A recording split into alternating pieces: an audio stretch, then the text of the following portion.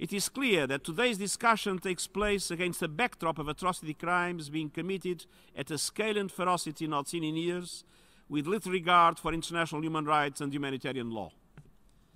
We are witnessing deliberate attacks against civilian and non-military infrastructures, such as hospitals and schools, leading to large-scale civilian casualties. And we are seeing rampant sexual violence, the denial of life-saving aid, and widespread and systematic targeting of specific ethnic groups that could amount to acts of genocide.